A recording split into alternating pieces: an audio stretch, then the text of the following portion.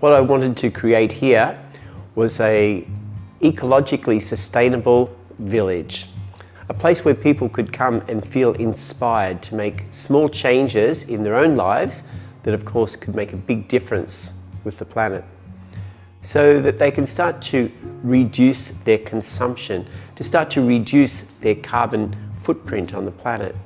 So we try to put that into practice here with the items that we buy. We start to look at the packaging, we start to look at how it's been produced, we start to look at how far did it even have to travel to get here.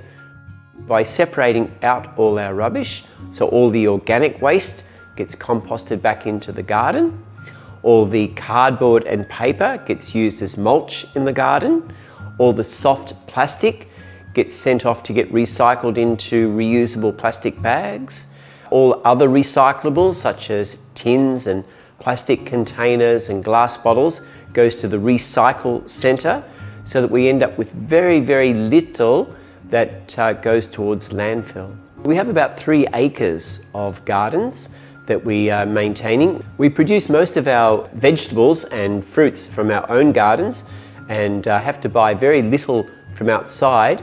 And even when we do buy from outside, we try to source it all from local suppliers.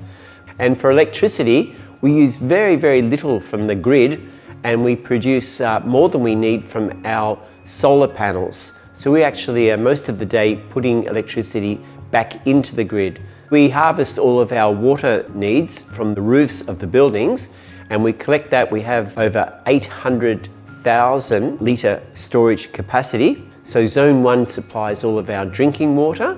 We then have another storage area which is used for the laundry and bathroom.